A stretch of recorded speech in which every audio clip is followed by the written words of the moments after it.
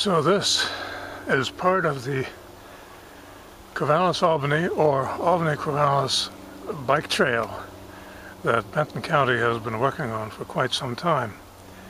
This is the Corvallis end of it. It starts on Conifer Boulevard and goes eastward for, I would say, maybe, I don't know, a third of a mile or so, and then it stops at a farmer's field, marked by a sign that I think used to be a warning sign not to trespass beyond that point. I wanted to show you this path just to get you and give you an idea of what it would look like.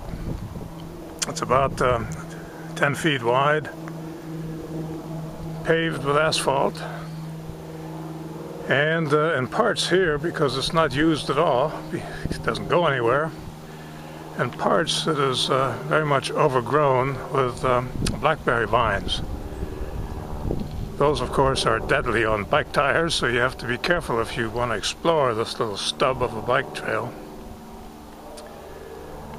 But in any case, Benton County, as you may have read, or you will read on the rest of this post on my website, is trying to accelerate the construction of the rest of this bike path from here to Albany. The section or the segment from Independence Highway to Spring Hill Drive has been funded by the state under a Connect Oregon grant, but the section from here, that is from east of Chelderland Middle School and east of Manchester Street to Independence Highway, I would guess about 5 miles or so, maybe 4, has not been funded.